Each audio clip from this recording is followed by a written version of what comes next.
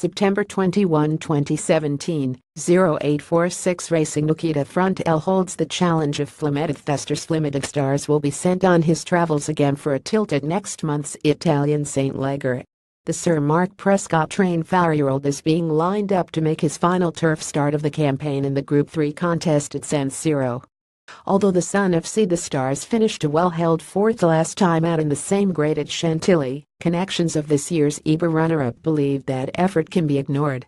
Tim Palin, racing manager for owners Middleham Park Racing, said, "I think what went wrong, and even Sir Mark would admit it, was we went back to the well a little bit too quick. He went into the race fit and well, and came out sound, but he was showing signs of being a little bit tired. We will freshen him up now, and he will probably have one more run on the turf in the Italian St. Leger next month. It gives us a good few weeks between races to nicely freshen him up. If you've got a horse that likes a bit of cut in the ground, you can virtually guarantee easy ground in either France or Italy at this time of year.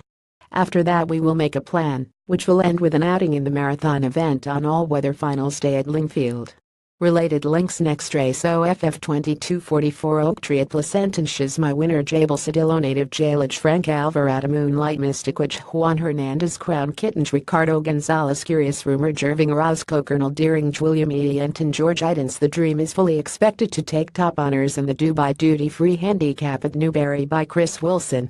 Check out Matt Brocklebank's guide to Saturday's William Hill Air Gold Cup, with 6 places up for grabs with Sky Bet. Alex Hammond covers a smorgasbord of topics in her latest blog, including a positive word for George Scott's Mill Reef Hope James Garfield.